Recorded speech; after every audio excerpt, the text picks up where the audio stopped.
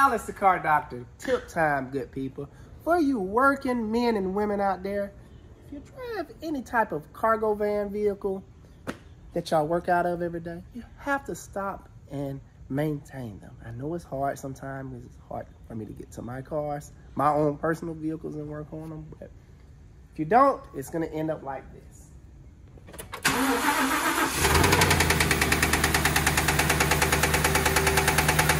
Wow, that thing is knocking like the police.